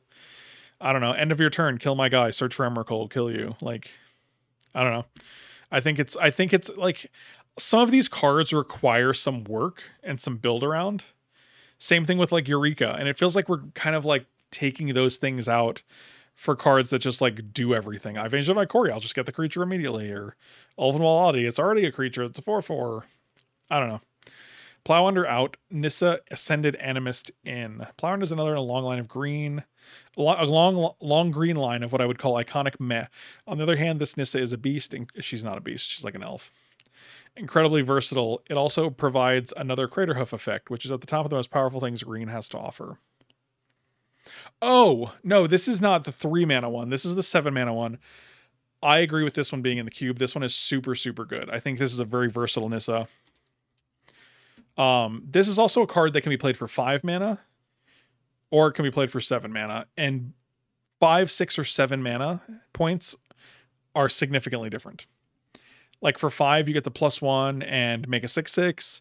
For 7, you get the +1 and make an 8/8. Like for -7, you get to, like, you don't get to do that on the 5 or 6. Like, it's got a lot going on. Yeah, it's a cool card for sure. Oh, no, actually, she's not at 5. She's at 3, I guess, if you pay her for 5, right? Because each one of these puts 2 fewer. So if you paid her for 5, she would start at 3 and you make a 4/4, which is still very, very good, right? 5-mana Planeswalker +1 to make a 4/4. Yeah, that's a great card. I agree with this a lot. Like, it's good on all points, 5, 6, 7.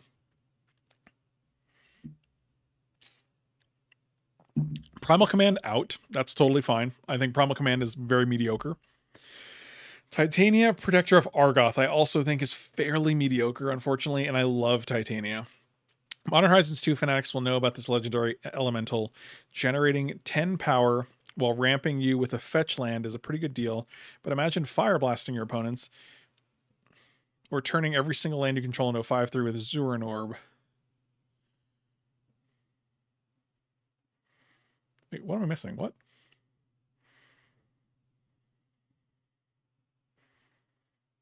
But imagine fire blasting your opponents or turning every single land you control into a 5/3 with Zoran Orb. This one is certainly sad to see her gonna go. What am I missing? Titania? Oh, is this the other Titania? Wait, hold on. I thought this was the 5/3 Titania. It is. Wait, it is this one. What? Protector of Argoth. Whenever a land you control is put into a graveyard, create a 5/3. Oh, I see what they're saying. Imagine fire blasting your opponents. Oh, so they're saying sack 2 mountains, deal 4 to their face, and then make 2 5/3s. Okay. I got very confused. For some reason, I thought Titania was like landfall. Whenever it comes into play, you make a 5/3. And I'm like, wait, what does Zerno have to do? Why are you sacking all your lands? Yeah, I mean, I like Titania a lot. I think she's cool. I don't know how much support.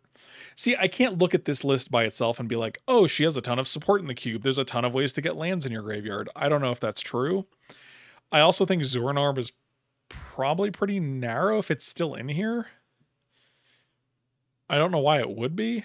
Especially because you took out Ravages of War, right? So, like, you're not leaning into the kill all the land strategy, or, like, maybe balance. I don't know. Satyr Wayfinder is out. Probably shouldn't have been in here. Delighted Halfling is in. This is fine. This is a great change. Satyr Wayfinder has some potential to be part of a package to rotate in to support the appearance of a card like Hogak. I'm sorry, what?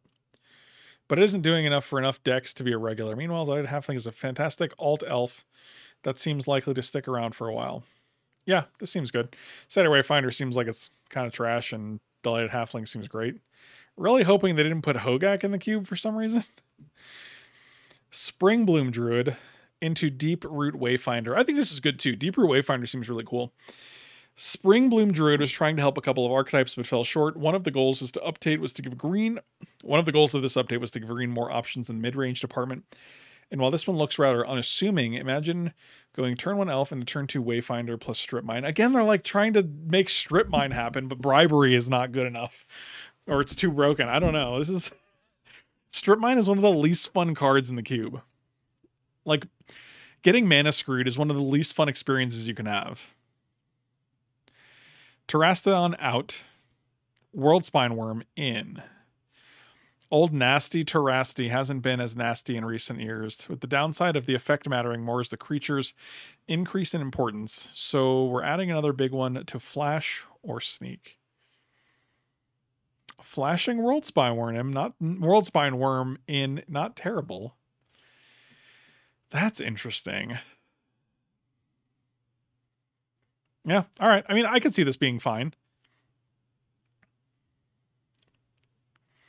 Yeah, all right. Sure.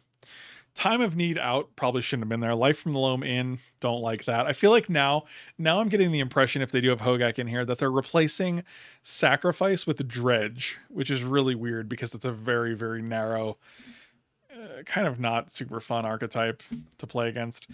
In addition to the support for land shenanigans, Life from the Loam is a nod to Euro, which has been having difficulty getting enough cards in the yard to escape with. It also works well with Beseju and Odawara. Yeah, if you're just using it as like a draw 2 or draw 3 with lands that go to the graveyard, I get it. That's fine. Was in the bathroom. Did I miss Boris Reckoner? No, not yet. I'm going to give this one any Time of Need was kind of a stinker. I think Life from the Loam is totally good.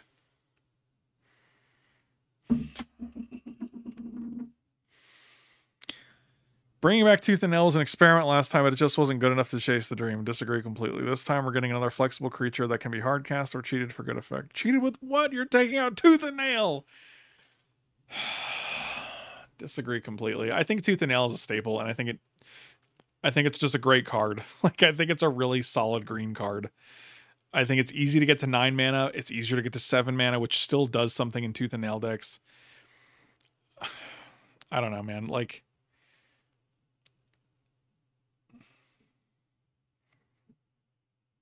also, like, okay, so let me look up Titan of Industry.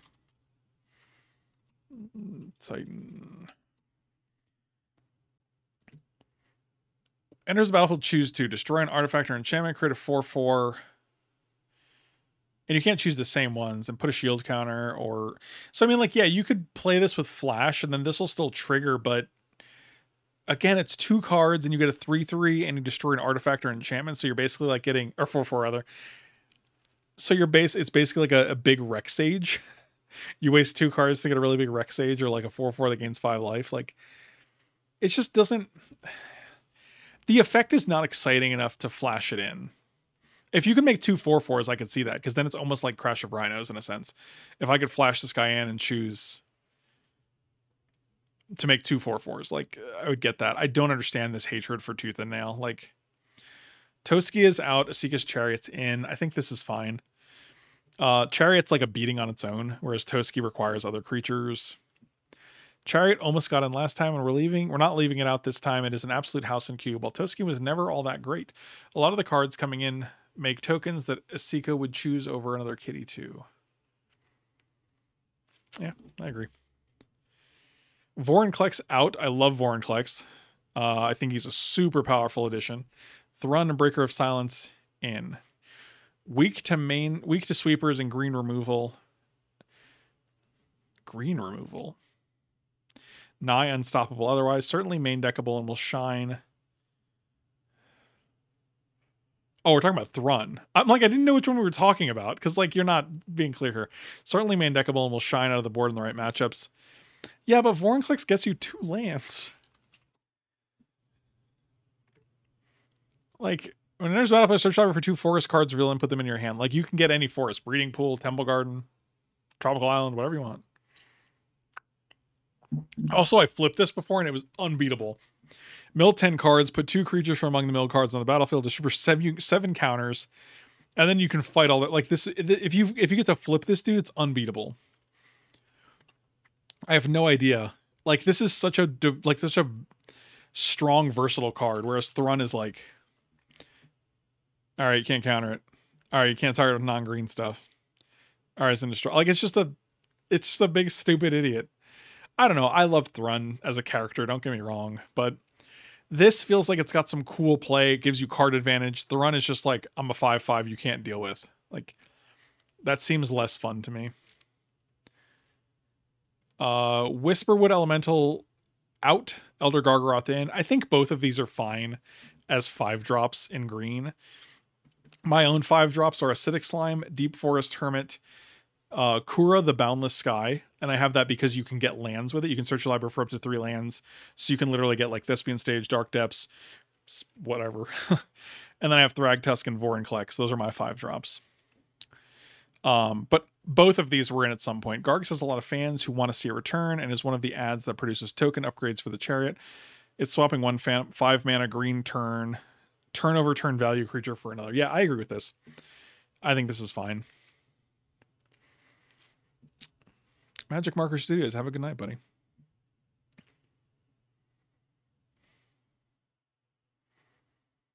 Worldly Tutor out, Field of the Dead in. I don't care about Worldly Tutor, and I don't like Field of the Dead in the cube. We leaned away from the lands archetype last time, but it's a reasonable way to give green some archetype depth beyond big creatures quickly. Field of the Dead is mostly a green card and gives a solid boost to Primeval Titan. Interesting. I'm not sure if I agree with that. The green decks for me always want Raphellos, and Raphellos wants forests. So, I mean, if you're picking up a bunch of, like, random Temple Gardens, and if you're picking up a bunch of forest/X lands, that's fine. But, like, Field of the Dead is kind of promoting you to have a pretty varied mana base. I don't know. Deathrite Shaman out, probably great. Assassin's Trophy in. This is fine. I think the Assassin, any of the red, black, green removal spells are very, very good. A constructed powerhouse that's very hard to profitably set up in limited, agreed. And wasn't powerful enough as a counter to graveyard strategies. We'll add some universal removal instead. Also one of the few spells that can deal with Dark Depths, Karakas, and Library. I agree with that. I think Assassin's Trophy is very, very good. Dreadbore out. Blood Tithe Harvester in. Again, this is fine. I don't know if I still have Dreadbore in my cube. Looks like I don't. This is effectively reverting a change from the last time. Blood Tithe is more important to the cube as a glue piece and strong early board presence than this clean, but ultimately medium removal spell. Sure. I don't feel strongly about this one way or another. Edric out, Kinnan Bonder Prodigy in. I don't really have a strong attachment to Edric, but I also don't care about Kinnan either. Edric has certainly been on the weaker side for a while with a very narrow use case. Kinnan not only works well with your usual mana elves, but also goes infinite with Basalt Monolith. So this is whenever you tap a non-land permanent for mana, add 1 mana of any type that permanent produced. So you can actually tap Basalt Monolith for 4, untap it for 3, tap it for 4, untap it for 3, etc. And for 7, you can look at the top 5 cards of your library. You may put a non-human creature from among them onto the battlefield, put the rest on the bottom of your library in a random order. This actually might be better than I'm giving it credit for, but the fact that it's blue-green is a little bit rougher because it's putting you into blue. And that's a lot of the green ramp decks don't really care about blue. It also makes your mana base worse to have to like a lot of times you can play a late blue card, but in order to have like a 2-drop blue creature, like I feel like you're going to have blue sources fairly early. Eladamri's Call out, Voice of Resurgence in. I think both of these cards are not great. The green creature tutors brought in last time underperformed without clear game-winning combos to go for. So, yes, because you're taking out all the really strong stuff. So the importance of getting on board and to offer some further support for Birthing Pod. We've brought... Birthing Pod is so bad in Cube. I hate to say it. It's a great card, but it's bad in Cube because you have to focus so much on your curve while drafting, and sometimes you literally just don't get there. You're like, oh, didn't I pick up only one 5-drop, and I drew it in my opening hand, so now I can't go from 4 to 5 to 6. Like, it's just really hard to get it to work. We run in Voice for the hopeful resurgence. Yeah, I don't think that's I don't like it. Goblin Electromancer out, Magma Opus in. That's another testament to taking out like storm-based cards. It looks like we had some misses last time around, but Dream Halls wasn't one of them. So we're adding some additional support for the archetype with Magma Opus and some ultimatums. Also, Mizzix Mastery, that sounds good for. The one that lets you keep going, of course, we've also added Mizzix Mastery for another way to cheat these onto the stack. Okay, great. Yeah, I like this a lot. Because you want to do big, stupid, cool stuff in the cube. Hydroid Crassus out, Sail into the West. I don't even think I know what that is. What is this? 24-cent card. Great. Fantastic.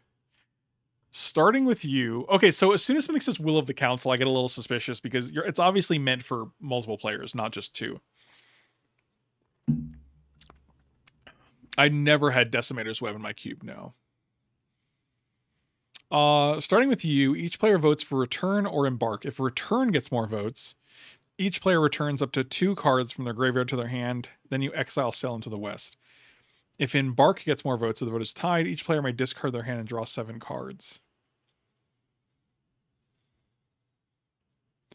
Yeah, it is. It's a Middle-earth Commander card, but... So, the thing is, Embark is almost always going to hit, right? You're always going to want to... It's a draw 7, right? It's just a 4-mana draw 7 in blue and green. Okay, let's see what it says. Always solid, but never great. That's a reasonable description of everyone's favorite jellyfish. Instead of another draw 7 for 4 in an instant. It is an instant. That's interesting.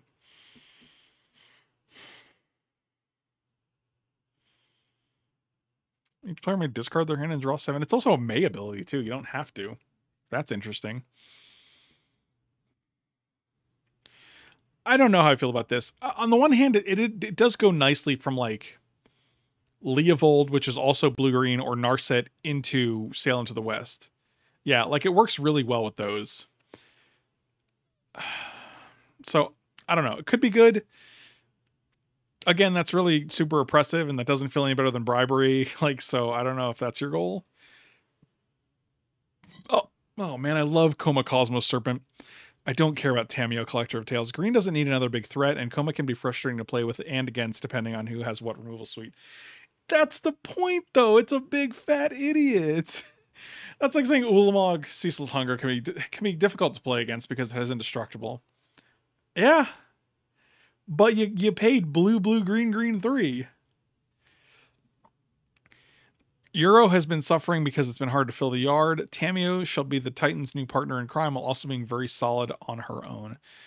I think Tamiyo's fine, but I think the justification for taking out like a card like Coma, which is 7 mana and double blue and double green, is rough. Dead Message, thank you for saying so, man. I really appreciate it. Yeah, I love cubes, and I hope yours is wonderful. Oh, Lightning Helix out for 4th Eorlingus. I like this a lot, and I was really hoping they added this. Another icon that stopped being a high pick a long time ago. 4th Eorlingus comes in already on a no fun watch list, but how could we not give this a try? Splashable, aggressive cards are perfect for red-white. This one might be too perfect. We'll see. I think this card's fantastic. Yeah, this is a great card. I'm really glad they added it. I'm looking forward to playing with this. Hopefully tomorrow at some point we can open it.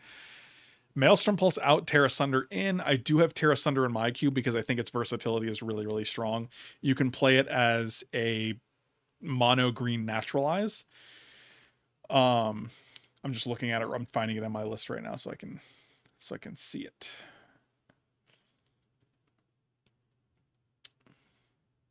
Yeah, here we go.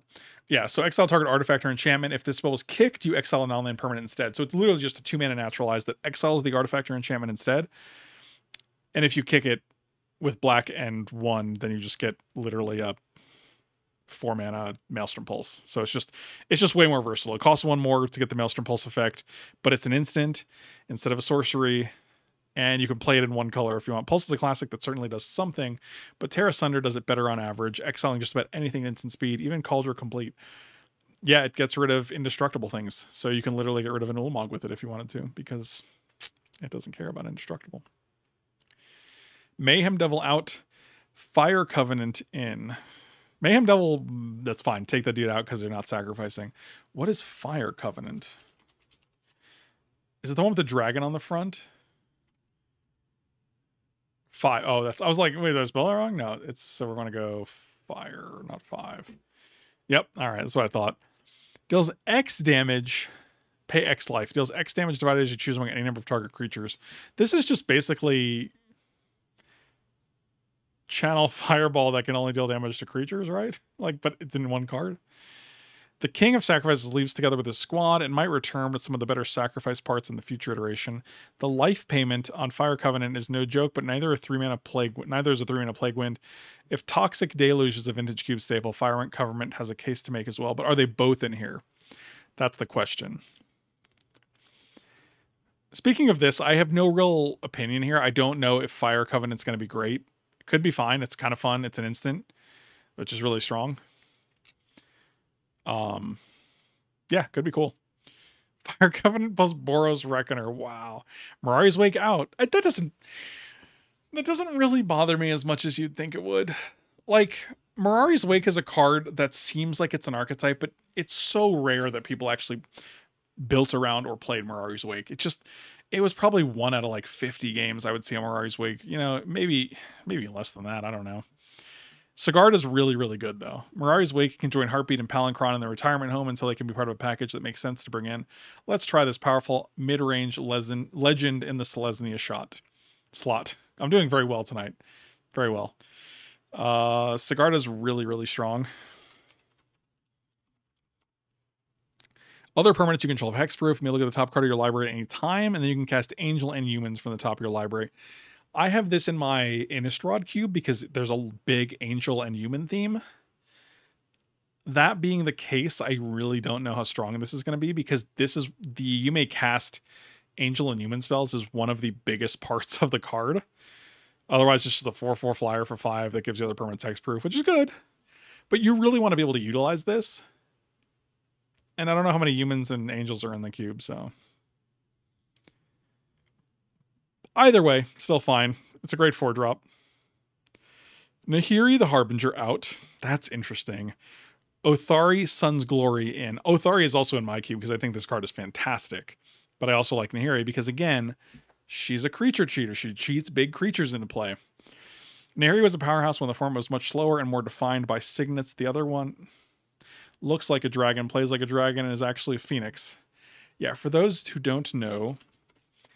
This was in one of the commander decks. So it's flying, lifelink, haste, 3/3 for 5.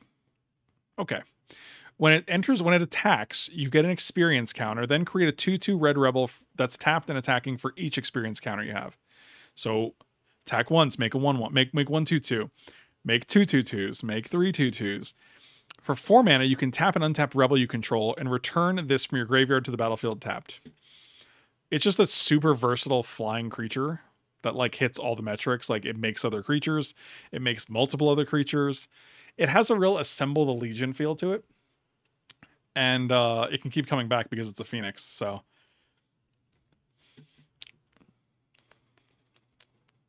Nicol Bolas, God Pharaoh is out. Cruel Ultimatum is in. I don't like them taking out Nicol Bolas, God Pharaoh. I think it's a good card. I like it a lot. But they took out Arena Rector, so I understand what they're doing. Cruel Ultimatum. Love it. With Arena Rector out and Dream Halls winning hearts and games, we switch Grixis 7 drops. Yep, I get it. Why not both? I don't know. I think you only want, like for me, my Grixis cards are Nicol Bolas the Ravager at 4, Nicol Bolas Dragon God at 5, and Nicol Bolas Planeswalker at 8. I don't actually have God Pharaoh or Cruel Ultimatum because I think you have to kind of build around Cruel Ultimatum. You can't just hope someone gets a Grixis deck that supports it. Whereas like, the other Planeswalkers go well with Arena Rector, or maybe there's other cards you can put them into play with. But yeah, I think you want cards. Like, I don't think you add cards like Cruel Ultimatum or Inspired Ultimatum unless you can have other ways to cast them, because otherwise people are going to be like, well, there are no Grixis drafters at this table, so I just don't get to play these cards. Niv Mizzet Reborn out, Inspired Ultimatum in. I don't know if I agree with this. I think Niv Mizzet Reborn's a cool thing to build around. Niv Mizzet has big fans, but we'll bring him back when the basic plan of digging for 2-color gold is more supported. This ultimatum is an inspired way to keep your Dream Halls turn alive. I feel like they're really emphasizing Dream Halls in this article. And the one person who gets Dream Halls in their draft is going to be well suited. They're going to have everything they want. That being said, the people who don't get it, you just got a bunch of cards that you can't cast. Yeah. All right. Well, I mean, they know only one player can get it, right? Spell Queller out, Urza Lord Protector in. Was Urza Lord Protector is the blue-white one. That's interesting. Oh, wait. Now I'm excited because I think they also have the Stone of Might and Weakness or whatever. The Might Stone and Weak Stone or whatever. Spell Queller is great and will certainly return in the future, but we wanted to add the Might Stone and Weak Stone. Okay, I guess you just got to agree. There it is.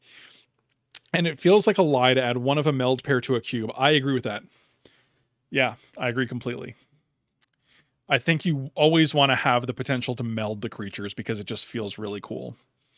Urza Lord Protector is hardly a Vintage Cube slouch with cost reductions some decks are absolutely looking for. Hopefully this will help Paradoxical Outcome get there while fulfilling the promise represented by the Might Stone and Weeks. You got Paradoxical Outcome? Tezzeret Agent of Bolas out. Urtai Resurrected in. This is fine. I think Tezzeret Agent of Bolas is a little too narrow, and I'm assuming that you already have Tezzeret the Seeker, which is a great blue card that does very similar thing. I think you only really want one artifact-based Planeswalker. Tez just made a reappearance, and we are sending him away again, but we want to try Urtai with the lean into punishing opponent draws in blue and black and with Shieldred, Fairy Mastermind, and Orcish Bowmasters. Although not Hull Breacher at this time. Okay, that's fine. Hull Breacher is super oppressive. Urtai would serve a solid role in almost any iteration of the Vintage Cube, but this feels like the time to put him in. It's fine. I think Urtai's great. It's in my cube as well. Valky out. No, don't like that. Kroxa in. It's fine. Switching from one early discard late game powerhouse to another, we could have left this alone given all the change, but Kroxa has fans who will be happy to see him back. Yeah, but Valky has fans as well. Tybalt has fans as well, and the flexibility to change things up this way without harm is one of the great strengths of Cube. I don't know. I don't agree with this. I think Valky with like Bring to Light and just casting him, like Valky's such a cool planeswalker. I don't know. Kroxa's fine, but like the number of times people have actually escaped a Kroxa is so low. Like it's not like, it doesn't feel like Euro where like you have a bunch of, it feels like Euro's a lot easier to get out of your graveyard than Kroxa is. And I don't know. It feels like Valky's just a cooler card. Wear Tear out, Zerda the Dawnwaker in. So let's look at Zerda because I don't know the exact wording on it. It's activated abilities, right? Each permanent card in your starting deck has an activated ability. Activated abilities that aren't mana abilities cost 2 less. It can't reduce the mana less than 1, and target creature can't block this turn.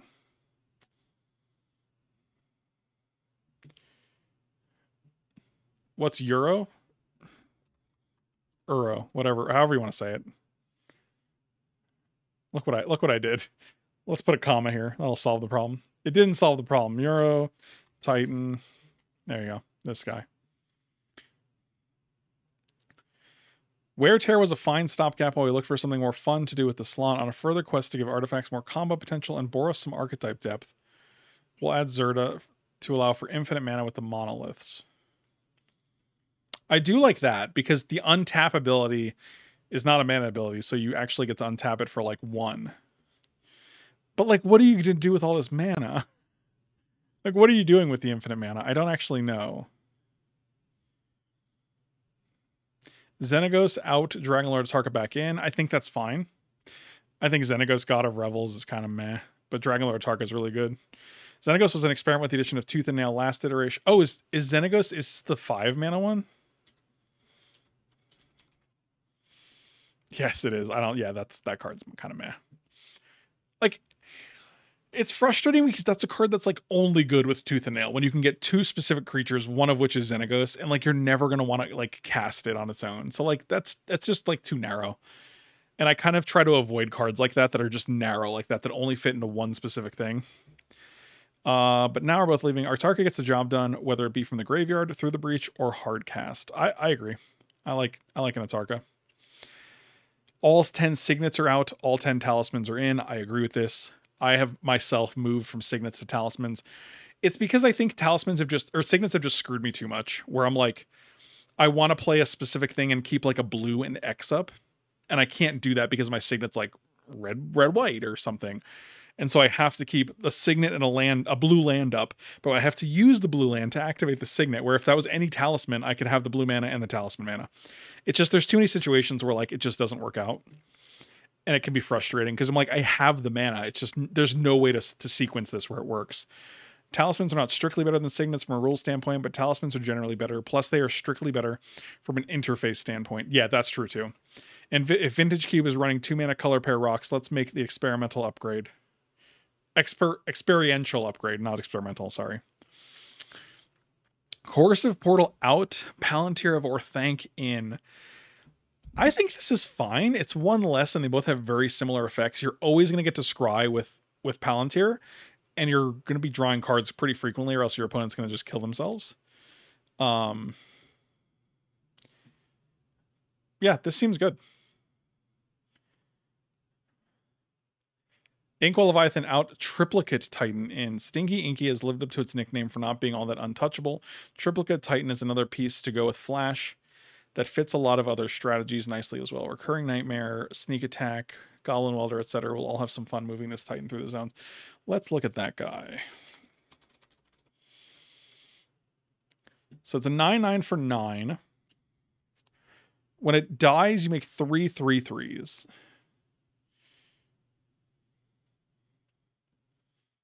Yeah, okay. I think that's fine. I don't know. It's not super exciting, but it's reasonable. Karn Liberated is out.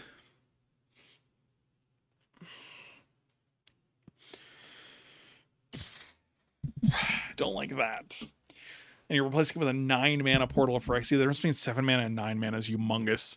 Karn used to be an early pick, but these days often doesn't give enough of a return on the 7 mana investment. I don't know if that's true.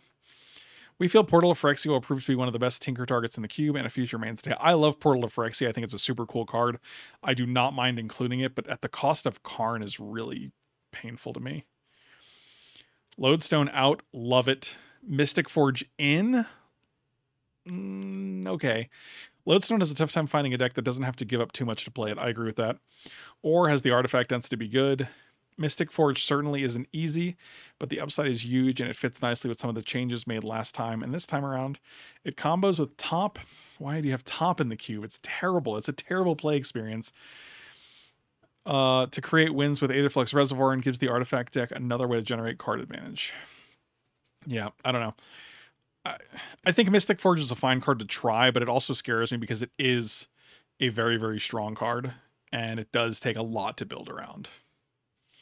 Lotus Bloom out, Mox Opal in.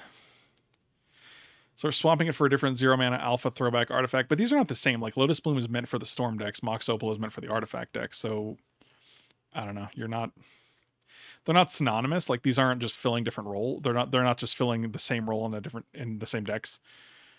I don't really care. I didn't think Lotus Bloom was great. I worry about Mox Opal because it was banned. Metalworker is out. Quishline Giant is in. That's interesting. In 2014, I once Metalworker for 10 on turn 2. I think that's the last time anyone did anything with it. That's so incorrect. That's so not real. We wanted to put Urza's Bauble in this slot. You're taking a Metalworker for Urza's Bauble. To go with Saheeli, Luris, and Underworld Breach, but it's not a card we currently have access to use in cubes. The Giant was a late swap as a fun artifact creature that plays well digitally. It will probably become something else next time, but it can be a curve filler for any deck that wants to cast an attack with... What? No, just leave Metalworker is infinitely better to have than this. The turns where you play a Metalworker and they just don't have it is unreal to me. Like those are so rewarding. Oblivion Stone out, great. No one ever played Oblivion Stone, even like no one ever cast it. No one ever put it in their decks. The One Ring is an incredibly powerful card, but considering you can't just reset it with another one in the cube, one does have to be mindful of the increasing loss of life and the lookout for sacrifice effects. I agree. I think the One Ring is much more tame in limited formats because you can't just sacrifice it. You can't just play a new one and have it reset. So yeah, this is a great swap. Sword of Feast and Famine into Andoral. I think Andoral Flame of the West is phenomenal. I think it's really, really strong. Swords have been underfirming as a whole, and specific color hate is also rather problematic. Endural is just better in a vacuum with an on-attack trigger rather than a combat damage trigger, and making its own flying to equips. I agree. I love Sword of Feast and Famine. I think it's really strong. I think it's one of the best. I think it's one of the top 3 or 4 swords you can put in the cube.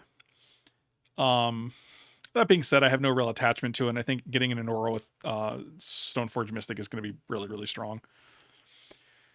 Timeless Lotus out, which is sad. I have Timeless Lotus in my cube because I have a 5-color theme. So this just lets you cast all the 5-color cards in the deck if you want. For the Might Stone and Weak Stone, Mono Brown often struggles with drawing enough cards in a deck with so many slots committed to mana rocks, payoffs, and interactions. The modality on the Might Stone and Weak Stone comes in clutch here, and who doesn't immediately put melding this thing on their bucket list? I agree with that. I think the Might Stone and Weak Stone is very strong. I also think, what does it draw you 2 cards, right?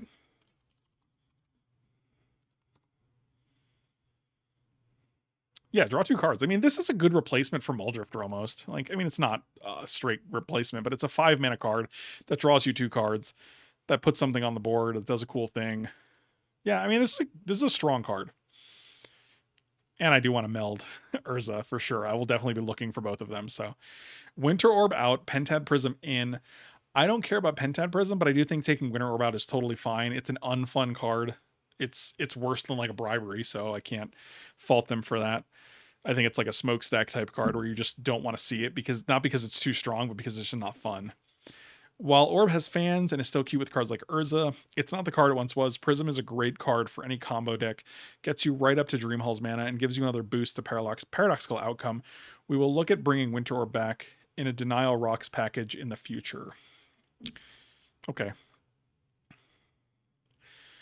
Worn Power Stone is out. This is kind of surprising to me. I love Worn Power Stone. I don't think it's the most powerful card in the cube, but I mean, it's just on turn 3, just playing it and ramping to 6 is really, really cool. Foundry Inspector does not have the same. It ramps you to 5 instead because your artifacts cost 1 less and it only gives you artifacts. So I don't agree with this.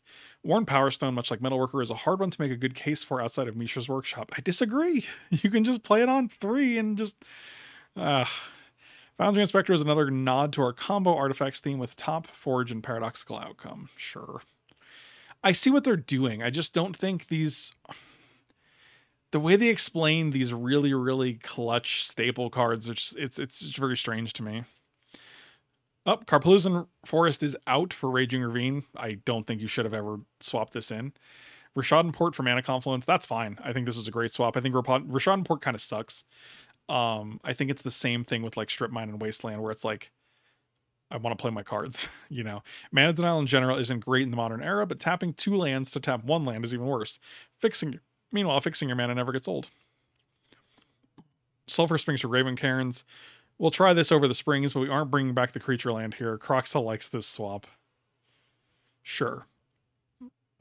I think Lava Claw Reaches is fine. I think I've won numerous games with Lava Claw Reaches, and it kills like a 4/4 that they have to, like, if I have like 6 untapped mana and I attack with a Lava Claw Reaches for 7 damage, they just have to block it. Like, I don't know.